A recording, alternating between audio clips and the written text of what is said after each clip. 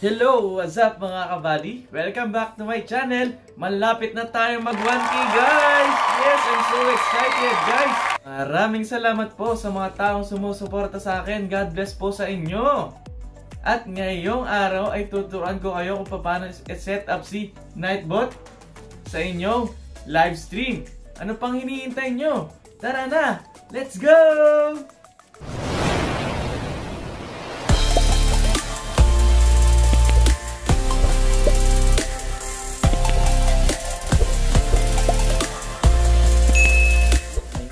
Araw ay tuturuan ko kayo kung paano i-set up si Nightbot sa inyong YouTube live stream. Okay, let's do the first step. First step is pupunta tayo sa ating Google Chrome. Ayan. Or kahit anong browser na gamitin nyo, pwede yan. Then, search Google is Nightbot. Nightbot. Okay. Ayan. Then, click this one. Open lang natin si Nightbot. Ayan. Then, tapos nyan, pupunta tayo sa login. Then, dalawang pagpipilian dito. Login with Twitch if you are gamer. Or if you are vlogger or YouTuber, login natin with YouTube. Ayan, login with YouTube. Pipili lang tayo kung anong YouTube account ang lalagyan natin ng ating Nightbot. Ito ang lalagyan natin ngayon. Si Renever TV Ninja. Okay. Then, allow access lang natin si Nightbot sa ating Google account. Ayan.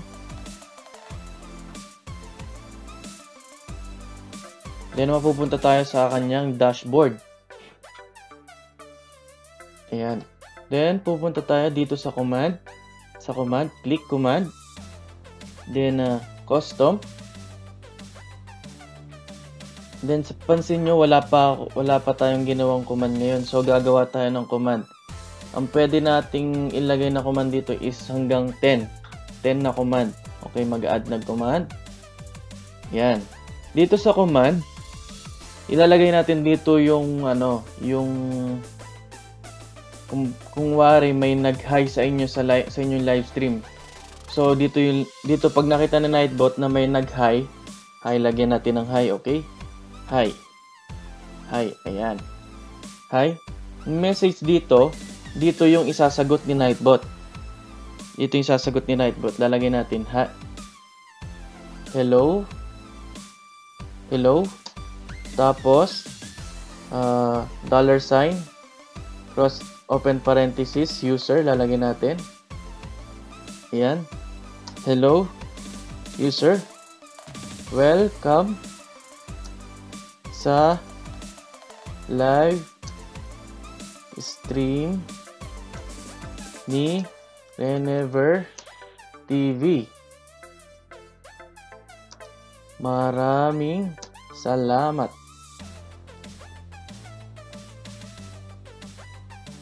Huwag kakalimutang itamsak si host, dikitan, at kalembangin. Ayan. So, yan yung isasagot ni Nightbot sa hi na command natin. Isa cooldown kahit di na natin setup yan, okay na yan. Then, click submit. Okay. Then, pag meron naman na, mag-add pa tayo ng command pag may nagsabi naman na hello. So, lalagyan natin siya ng hello. Hello. Ayan, hello. Then, punta ulit tayo sa message. Lagyan natin hi. Hi. $sign cross and open parenthesis, user. Nilalagay natin yung user para lumabas dyan kung sino yung nag-chat na hello. Okay? Tapos, welcome sa live stream ni Renever TV. Maraming salamat.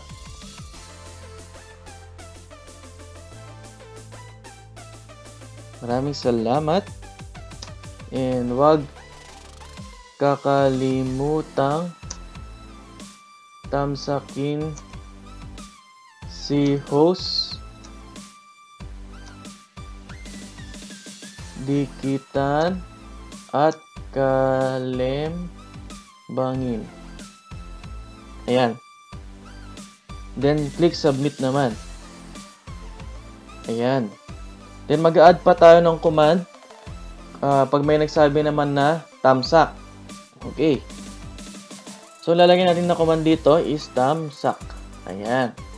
Then sasagot ni Nightbot sa kanya. Thank you. Thank you. $sign. User. Close and open parenthesis. User. Then sa pagsuporta kay host.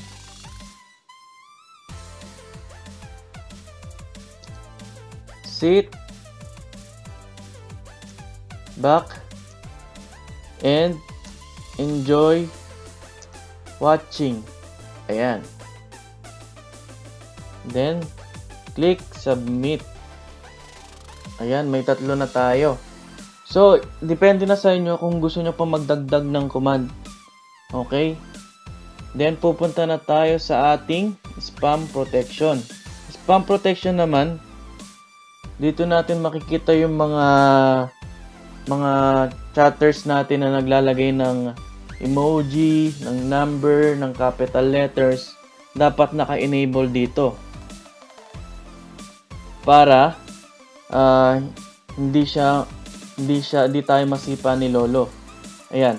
Dito yung sa blacklist word phrases, excess caps, excess emotes, links, excess symbols, repetitions. Ayan, enable lang natin tong repetitions. Enable natin. Ayan, enable na siya. Enable nyo lang lahat yan. So, sa excess caps, ito yung mga naka-capital letter lahat ang message niya. Dito sa emotes, yung mga nagsisend ng emojis. Dito yung mga nagbababa ng link kahit hindi pa sila moderator. Ayan. Then, excess symbols. Ito yung mga may symbols at asterisk, mga ganyan. Tapos repetitions, pag inuulit-ulit nung chatter yung kanyang message. Okay. Then, dito na tayo sa ating timers. Sa timers naman, magsaset tayo ng timers. Sa timers naman, ang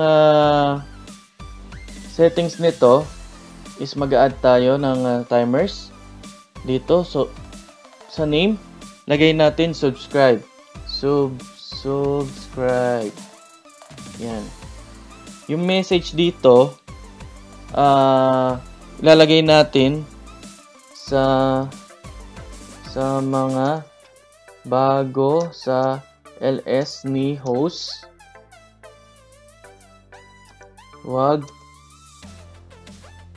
Wag kakalimutang tamsakin, dikitan at kalembangin. Thank you. Thank you. God bless. Ayan. Dito, interval dito, every 15 minutes, lalabas to sa ating chat box. So, set lang natin siya ng every, sabihin na natin, 5 minutes. 5 minutes. Ayan, every 5 minutes. Ditong chat lines naman, pag naka 2 lines na ng chat, ibaba ulit ni Nightbot itong message natin. Okay, lagyan natin kahit mga 10 lines bago niya ibaba itong message natin. Then click submit. Ayan. Then, magdadagdag pa tayo ng isa pang timers. Yan, ang dadagdag naman natin timers ngayon is ating Facebook page. Facebook page. Ayan.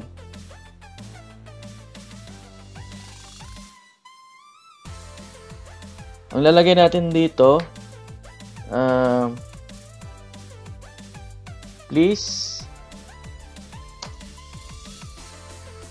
like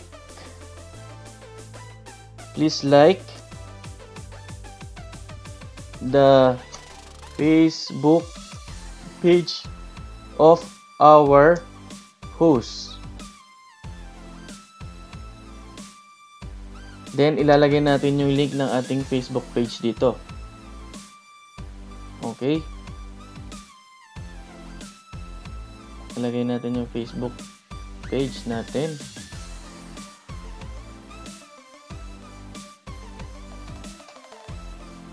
Yung link ng Facebook page. Ayan. Then, every 15 minutes yung ibababa niya yung message na to. Okay? Then, chat lines, lagyan natin kahit mga 20. Ayan. Then, submit. Then, last natin ilalagay is yung rules sa pagdidikit. Ayan. Dikitan rules. Ayan. Message natin dito. Rules sa dikitan.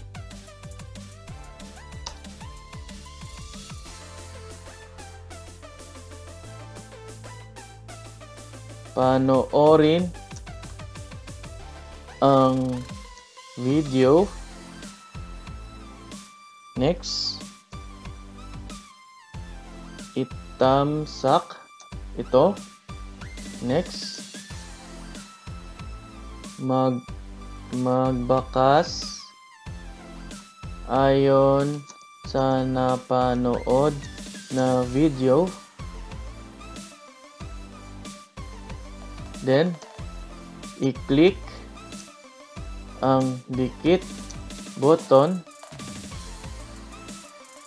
at bangin.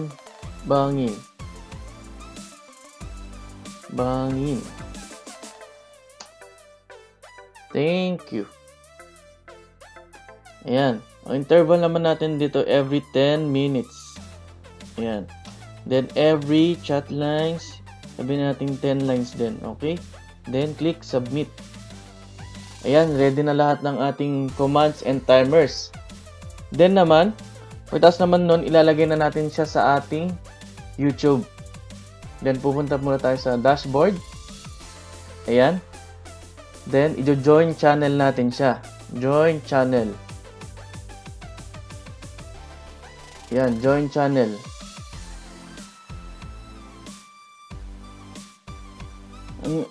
Ang step dito, nandito na nakalagay. Ensure that you have modded Nightbot in the channel. If Nightbot is not a moderator, it cannot function properly. So, pag hindi natin ginawa moderator si Nightbot, hindi siya magpa-function ng maayos. Okay? Then, enter this link into moderators list, and don't forget to press save. Go live.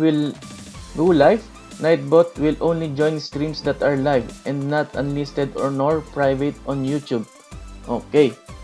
So, ikakopy na natin tong link na to. Ayan. Kakopy na natin. Then, pupunta tayo sa ating YouTube account. Type natin YouTube. Ayan. YouTube account. Tayo lang natin saglit. Ayan. Then, pupunta tayo sa ating logo dito. Then, pupunta tayo sa ating YouTube Studio. Ayan. Hintay lang tayo. Ayan. Then, pupunta tayo sa ating settings. Pag nandyan na tayo sa settings, pupunta lang tayo sa ating community. Ayan. Then makikita nyo dito automated filters or defaults. Yung kinapi nating link, ipipaste natin dito sa moderators link. Yan. Paste. Ayan. Enter. Just click lang natin si Nightbot. Ayan. So, moderator na natin si Nightbot. And don't forget to save. Wala na tayong ilalagay dito sa iba. Okay? Then, click save. Ayan guys. Okay na si Nightbot. Nandun na siya sa ating live stream kung magla-live tayo. Remember guys, gagana lang si Nightbot pag naka-go live na tayo. Hindi siya gagana pag hindi pa tayo naka-live or naka-private or naka-premiere. Hindi gagana si Nightbot. Okay guys. Yan, na-setup na natin si Nightbot. Okay, maraming salamat sa panonood. Sana may natutunan kayo ngayong araw sa aking tutorial. Huwag kakalimutan mag-like, comment, share, subscribe, and hit nyo na rin yung bell para notified ka sa mga tutorial at LS ko. Maraming salamat. Paalam!